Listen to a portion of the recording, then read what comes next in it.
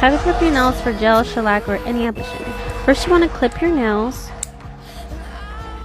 and then you're going to file them. And when you're filing them, you want to file in the same direction. This ensures that your nails are filed smooth rather than jagged. I chose a square rounded shape, so I'm doing the other side, again in one direction. Now I'm taking a cuticle pusher, and you're going to go ahead and push back the cuticles on all your fingernails.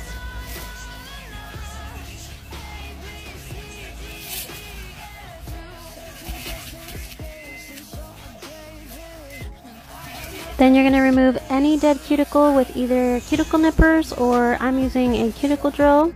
Then you're going to buff your nails in one direction to remove this shiny layer. When you're done, you want to dust off and clean the debris, and then you're ready for your application.